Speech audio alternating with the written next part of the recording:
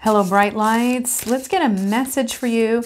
All right, what is it that your spirit guides want you to know right now that will help you move forward in your life?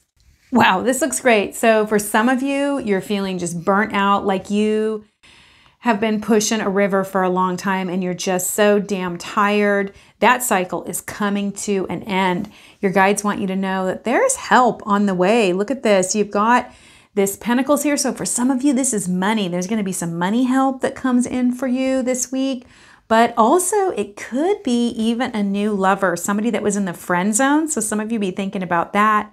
Lastly, this just could be some kind of actual physical help, somebody coming in to do things that you need done on a very tangible level and a very practical level that help you to get stabilized in your life. The biggest thing about this Five of Coins is you've got to be willing to accept the help that comes your way, so be ready for it.